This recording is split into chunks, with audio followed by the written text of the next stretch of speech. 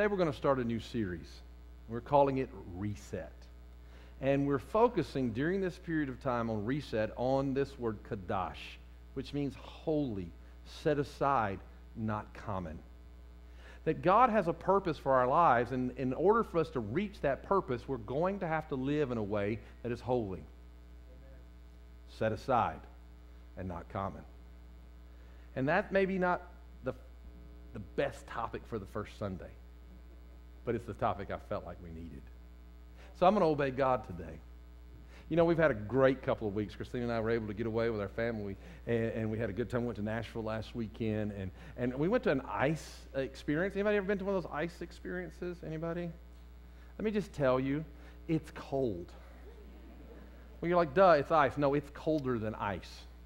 It is so cold, I thought the eyelashes were going to freeze on my face, and it was so cold, I have never felt so bald in my life. But it was a great time. But here's the problem with the getaway. Every time we stopped to eat, I said, oh, well, I'll fix it after the first of the year. So I had what I wanted. Every time, I had a good dessert with it almost. And if I didn't have a dessert with the meal, I sought out a dessert later. Can I get an amen? And I had too much dessert. And so I kept saying, well, I'll change it with the first of the year. I'll change it with the first of the year. And the first of the year came, and then last night I had way too many desserts. My wife did not have to say amen so loudly. Well, let me just defend myself. I only got two. She ordered a third and then said I knew you wanted it, and I couldn't let it go to waste. And then I grabbed another one on the way out the door. But anyways, God has dealt with my heart about the need to reset. And the way we're going to do that is corporately in a fast. Now, I know what a lot of people say, and it's a great excuse. You know, a lot of people say to me, I don't believe in that mission stuff you do. We got enough problems here at home. I say, it's great. Tell me what you're doing at home. Well, I just don't believe in that. Now, the reality is sometimes we say we don't believe something because we don't want to do something. And the truth is, a corporate fast is all throughout Scripture. There were whole gathering times and celebrations that they were called to fast. Time to give up certain things. Corporate fast is what saved Nineveh. They didn't only fast at themselves, but they made their children fast, and they made their Fluffy, their dog, fast. Could you imagine going up to your little Rover and saying, sorry, bro, no kibble today? You see, corporate fasts are all throughout the Scripture. What the Bible is saying when Jesus says, don't tell other people that you're fasting, he's not saying, don't let people know you're fasting corporately. What he's saying is, don't start the Daniel fast today and then walk into work tomorrow and go, oh my gosh, you're going to have to put up with me. I've not had any coffee yet. That's what he's talking about. Or he's talking about going to a restaurant and looking at a menu, and when you want this, this, and this, and you're like, I wish I could have something to eat, but Pastor called us to a fast. That's what he's talking about. Don't draw attention to the fact that you're trying to make a physical change. And so when we're talking about reset, we're going to be looking at that. What does it mean to have a reset? What does it mean to take a fast on? Somebody said, well, what kind of fast are we going to do? Some of you are marathon fasters. You can go juice for the next 21 days, and God bless your soul. Some of us are not. Some of us can do a Daniel fast. But what people mess up is the fact there's actually two Daniel fasts in the story of Daniel. The very first one is a very simple one. It says he didn't take the king's meat, he didn't take the king's delicacies, and he didn't take the king's wine.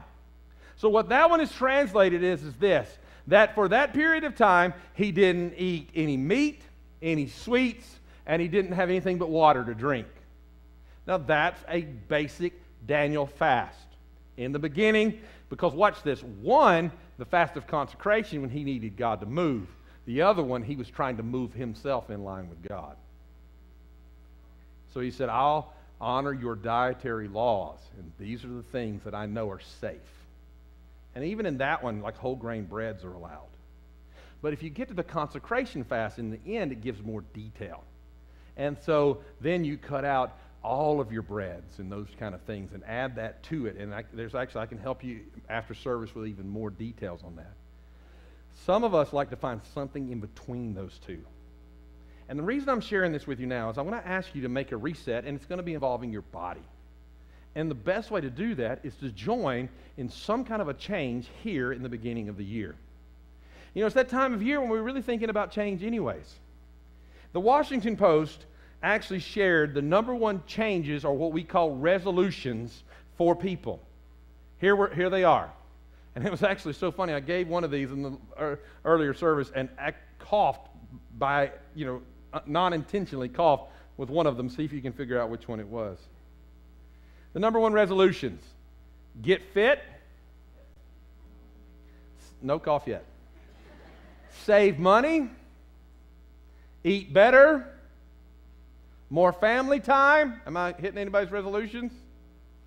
Quit smoking. And I went, totally unintentionally. Last service rolled, okay? And then the biggest of all, lose weight. Now, I think that many of us have had these, or maybe we should have some of these resolutions. But the truth is, to have these resolutions, they're going to require a reset. And that's what I want to talk to you about briefly today. A reset is not a resolution, but it's a reset. The idea is like you have a phone or computer that is having some issues, so what do? You cut it off so that it allows it to reset. You disconnect it from the outlet, you disconnect it from the power source so that it can then reset itself and come back to a proper operation. So what we're going to be doing over the next few weeks is we're asking you to make some physical changes in your life to cause a reset. Because a reset is a fresh start and a fresh look at what you have in front of you. It's taking time, stepping back and saying, okay, I need to do something in my physical life that's going to help me in my whole life. Okay? Now, you're used to me dealing with you about your spiritual life here. But I'm going to show you today that your spiritual life in many ways mirrors your physical life, because what you really need is a physical reset. Now, the other evening I came home and I turned the TV on and it didn't come on. It did nothing. And so I thought, oh my goodness, what has happened to our TV? So I got up and I'm trying and I'm pushing every button I can think to push, and I'm asking, who broke my TV? Does that sound like anybody else? I don't know. And so as I'm pushing all these buttons around trying to figure out what's going on, I realized, well, the only option I have at this moment is to unplug the TV. So that sounds simple if you're small. But the TV was plugged into a place that was behind a very hard to get to spot, behind a very large piece of furniture. And in order to reset the TV, which did not help, by the way, but to reset the TV, I had to go somewhere that, trust me, by the looks of it, nobody's been for a very long time. And to go back there required me, listen to me carefully, it required me to have a reason to go back there, a why. You see, all true resets need a clearly identifiable why. Why am I going to reset this? Why was I back there? I wanted to see if it was able to be fixed with a reset. A reset starts with the right why. Here's our why for the year. 1 Corinthians chapter 6, verse number 19 reads like this. Or do you not know that your, what? Body is the temple of the Holy Spirit who is in you, whom you have from God, and you are not your own. Stop there for just a moment. I want you to hear me. He's saying, look, guys, don't you understand that inside of your body is the power and the presence of God? And then he takes it further. He says, for you were bought with or at a price, therefore glorify God in your spirit. No, not just your spirit, but in your body and in your spirit. Wow, because they're both God's. They both belong to God. I have to warn you, the problem is, at least one of them is trying to become a God. You see, Paul is speaking here to a group of believers who understand the holiness of the temple. that you only did certain things in the temple, that you considered it sacred, that you only you valued it above other places. There was common and then there was holy. There was the Kadosh, the set aside. In my home, there's a group of cups that we get from different gas stations or different restaurants that give you, take-home cups. It's brilliant advertising. Those cups, I can see those on the floor. I can say, bring them out of your rooms, but that's what they are. They are just common, everyday cups. But across from there, not in the kitchen, but over across the way in the dining area, there's this cabinet, and in this cabinet are some cups that are set aside as holy, not unto God, but unto Christina. We only pull those out when she pulls those out, when she gives us permission to use them. And then, in fear when we're through, we carefully walk them over toward the sink. Can I get an amen from anybody who understands? Because they are set aside for whatever purpose she wants them set aside for. Now, with that in mind, the Bible is saying here that God gave the people a temple in the Old Testament, but in the New Testament, He called you His temple. He took you as His temple, and what He wants you to do is to honor Him in the temple that He desires, and the temple that He desires is you. He wants to live inside of you. For when Jesus comes and saves our soul, God moves inside of us and makes us His dwelling place. He said, if you live in me and I live in you, then you can ask what you want. But here's the problem. Most of us have not treated our lives like a place for God to live, like a home or a temple for God. We've treated our lives like a hotel for God.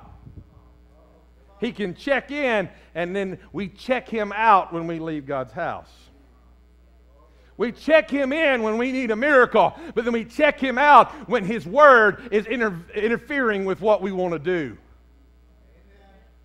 Can I just say, I better say it for myself, that's good preaching right there. We treat God like we're a hotel. We're like, okay, I don't need you now. I'll call you the next time I have a free weekend for you, Jesus. Oh, I better move on. You see, you have to understand that our bodies are not like hotels. He resides within us all the time, in every moment. He is working in us and through us, and He never leaves us. And just like the temple, the body is a place of worship, but it can never become the object of our worship. When you come into this building, this is a place we worship, but we don't worship this place. We collectively come to worship. We clean it, we treat it right, but it is not the object of our worship. When we start talking about our bodies and getting our bodies in shape, if you are not careful, your body can become the object of worship. Can I give you a good example? Go to the local gym. Now, not right now because there's more people there than normal. But go to the local gym. When you go in, there are mirrors everywhere. So you can see yourself from every kind of angle. The gym is probably the most anonymous place of all. You can be in there working yourself out. Nobody will know you in there because they're too busy looking at themselves. Not against going to the gym. I went to the gym one time. I checked in at the gym. I don't understand some of you. I just checked in. I was there seeing a friend. I checked in, and it just comment after comment after comment. We're so proud of you, Pastor. We've been praying for you. You can do it, Pastor. I'm like, I just stopped by for a visit, but hey, if I had said I'm at a hot dog eating contest, y'all would have been like, help him, Jesus. Come on now, amen. How did I get there? Because here's the problem. Whether it's working out and measuring your bicep, or it's feeding every craving you have, if you're not careful, your body will stop being your temple and become your God. I'm preaching truth. It's where we live. You see, our physical goals need to line up with who we are spiritually as well. Our knees shouldn't just hurt because we've been out running or climbing or hiking. Our knees should also hurt because we've been on our knees before the face of God. Our stomach shouldn't just hurt because we finally did what they call those things, crunches. Is that what they call them? Sit-ups. For me, it's like rollovers. But anyways, come on, amen. Help me, Jesus.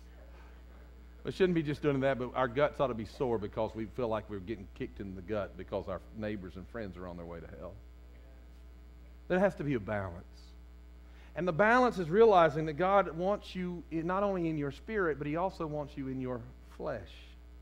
Verse 20 kind of sums it up this way. He said, honor God with your body. The word for honor here is actually the place we get the word doxology. Okay? So literally this could be translated like this. It could literally mean that your body should bring glory to the Father, to the Son, to the Holy Spirit, as it was in the beginning and is now and forevermore shall be. That your body can be conducted in such a way that when people see you, it brings glory to your Father. I had a young man at the radio station the other evening, and I texted his parents and I said, your son, in the way he is conducting himself, is bringing honor unto you. It's very much the same. The way that we conduct ourselves in our flesh should bring honor unto our Father. You see, when God calls us to live life to the fullness, He is telling us to bring the body and the spirit to Him. How much does God value the body? Can I tell you what we just celebrated at Christmas time? That He came to dwell among us and that He was incarnate. That means that Jesus Himself became flesh. That's how much value He puts on the flesh. Jesus Himself came, and He calls us to do the same, to value the flesh, to embrace Him both fully in the spirit and to embrace Him fully in the flesh. And here's how you're going to do that. Romans chapter 12, verse number 1. Here we go. I'm trying to hurry here, but listen to me. He says, I beseech you therefore, brethren, by the mercies of God, that you present your bodies a living sacrifice, Kadosh, holy, set aside, not common, acceptable to God, which is your reasonable service. And do not be conformed to this world, but be ye transformed by the renewing of your mind, that you might prove what is that good and what is acceptable and perfect will of God. You see, as you're starting this year out, instead of just saying, well, I need to do this and I need to do that, why don't you make a determination you're going to reset yourself physically? And in your physical body, you're going to make some changes that are going to cause a transformation in your life. Let me just tell you, if you make the right physical transformation changes in this beginning right now, by the end of this year, some of you will be saying, Pastor, I want to spend some time with you to say thank you. Transformation comes, listen to me carefully, through the renewing of your minds. It comes when your minds begin to change. And in this verse number 1, it tells us that proper worship is when we begin to live realizing my physical body must bring glory to God. Because the offering of the body is not an offering of bodily looks, but an offering of bodily behavior. Amen. That I begin to do what God has called me to do. Not the way I look, it's how I act. And it's how I honor God in my body. Do you know the problem is? An Old Testament sacrifice was much easier to bring. Because an Old Testament sacrifice, the sacrifice was dead. When you laid it on the altar, it stayed on the altar. Do you know the difference with a living sacrifice? The altar's not fun. And the altar is a place of change. And we keep trying to climb off the altar. God's wanting to do something in us, and we're going, oh, but I want to go back to that old way. God says, no, you're not going to act the way you acted in 2018. You're going, but God, I want to be that person. And He said, put yourself back on that altar. Bring yourself. You promised me on the beginning of this year that you were going to honor me with your heart and with your soul and with your might, all that you are. So that includes your body. Tie yourself back up. Put yourself back on that altar and sacrifice your will to my will and see what God can do in your life is what He's saying to us. Because a living sacrifice is sacrificed over and over numerous times in a day. I might want to go back, but I remember that greater is He that's in me, so I get back up there and say, God, let me glorify you. I don't have to lose my temper the way I used to. I don't have to act the way that I used to act. I now will honor you in my body as well. Amen.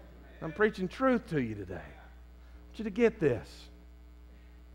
So don't think about how to look better or even how to lose weight. That's not why we're fasting. Think about how you're worshiping God by the way you're living. Is it a living sacrifice? So in closing today, I'm going to give you just a couple of quick questions that I want you to answer. If you want to be a living sacrifice, get ready. Here they come. I want you to write some of these down. The first is, what do you need to clean up? What do you need to clean up in your body? What do you need to clean up? 2 Corinthians chapter number 7, verse number 1 says this: Therefore, having these promises, beloved, let us cleanse ourselves from all filthiness of the flesh, clean yourself up from all the sin in the flesh and the spirit, perfecting holiness in the fear of God. So let me just ask you, how are you going to clean up your flesh? This is how you clean up your flesh.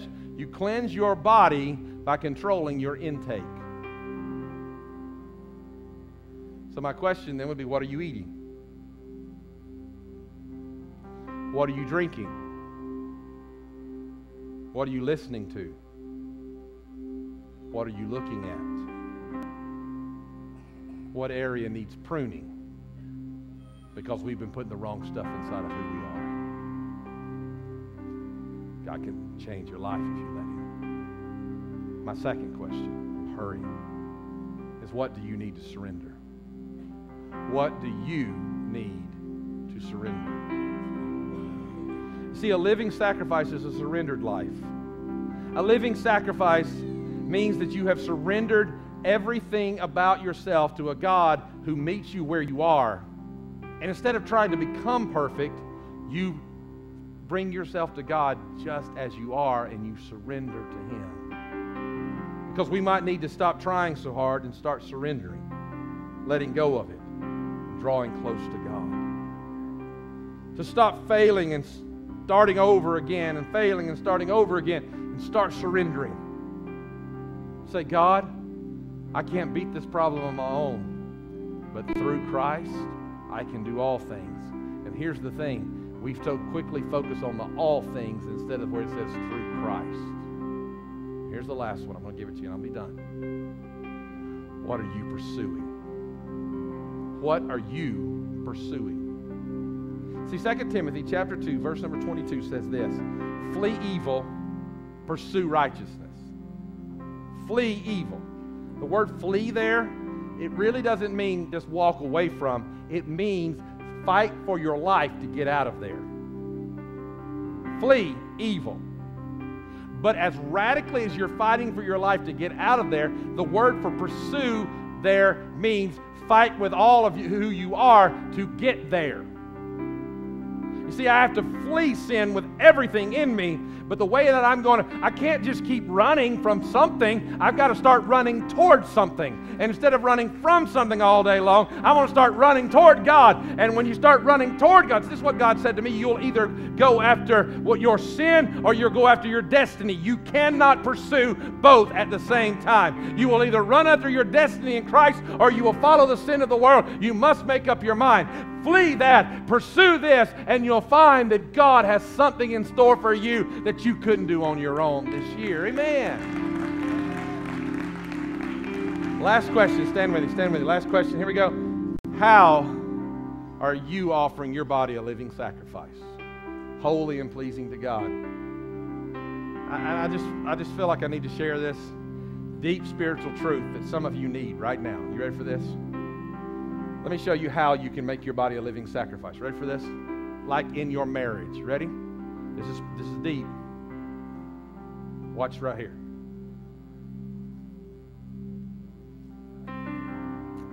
Did you see what I did? I bit my lip. Sometimes you just got to bite your lip and sacrifice your right to reply. No matter how wrong they are. What I'm doing at that moment is I'm making a physical change that will invoke in a relational change. I'm trying to invite you to make a physical change that will invoke a new relational change with your Heavenly Father. That when you begin to stop pulling that garbage that's chased you your whole life, you break that addiction, you break those connections, you break that sin, and you leave it in 2018, and you start out 2019 and say, you know what, it might simply be a Daniel fast, or it might be something where we're corporately making a change in our body, but every time I go to do that, I remember I have promised God something else, and because I have promised God something else, I'm not going to do that. I'm not going to eat that. I'm not going to touch that. And the next time that sin comes to your mind, you say, you know what, I promised God I was going to honor Him this year, and I'm not going to touch that, and I'm not going to bring that into my life anymore. And everything changes because you become a physical Christian. not just a spiritual Christian. You better bow your heads. I'll preach all day. Can I get an amen? You all just said amen that I would preach all day. Heavenly Father, we want to make a change this year. And Lord, we want to be able to go where you want us to do and do the work you want us to do, and we don't want our flesh to be so broken or so out of shape or so addicted or so bound or so enslaved to debt that we can't do that. God, help us to line up our physical life in such a way that it will honor you, so that both in our spirit and our flesh we bring glory unto God. Every head bowed, every eye closed for just a moment. If you're here today and you say, Pastor, I know exactly what needs to come out of my life. I know exactly what I brought over, I've already carried over, and God's wanting to deal with it in my physical being so that I can glorify God, and I'm ready to repent for that. Can I see your hand if that's you? Wow, the majority of people in this room, put those down. Some people are getting ready. I watched last night, I couldn't sleep, and I watched Unbroken, the story, the Christian continuation of that movie. And it showed that when Zempernelli got saved, he went home and he pulled every ounce of hidden sin out of the house and poured it down the drain. That's what I'm talking to you about. Go home, pull all the hidden sin out of the house, pour it down the drain, and your spirit man and your physical man will begin to line up, and then you're going to find you're in a better place because you've had a reset. Until you're willing to cast it away, you're not hearing me. I am preaching what I know God wanted me to. I was going a whole nother direction, and I was already running that way when God brought me to this message for this day. Let me ask you one more question. Maybe some of you say, today, Pastor, I came to God's house, and I need a reset, not just in the physical, but in every area of my life. I've never given my life to Jesus Christ. I don't want to start this year without asking. And you're here today and you say, Pastor, I am ready for a complete reset. I want to give my life to Jesus Christ as my Lord and Savior. This first Sunday, 2019, is going to be my spiritual birthday as I surrender my life to Christ. If that's you, can I see your hand in this place? I want to pray with you. Is there anyone at all? This is your moment. This is your time. Thank you. Some recommitting their lives to Christ. Are there others? In Jesus' name. Thank you. Thank you. Thank you. Join hands with someone near you if you would. Numerous have raised their hand now at this point in the service. Let's believe God with them. The Bible says that if I confess the Lord Jesus Christ with my mouth and believe in my heart that God raised him from the dead, he is my Lord and he is alive, then I start a new life with God as his child. Let's pray together. All of you pray with me. Jesus, by faith, I believe your promises. Heavenly Father, I'm a sinner in need of a Savior. In Jesus' name, I repent of my sins, and by faith, I receive your grace. Now, I believe Jesus came for me. He died for me, and now he lives forevermore. From this moment forward, God is my Father. Heaven is my home. Jesus is my Savior. Amen and amen. Now come on, give God a praise in this place. Father, as we're praising you, I thank you you're setting everybody free. Those who said they have an area they want to surrender, I thank you, God, as they surrender it, your power and your Holy Spirit is going to work inside of their bodies, and they shall be new by the blood of Jesus Christ. Amen and amen.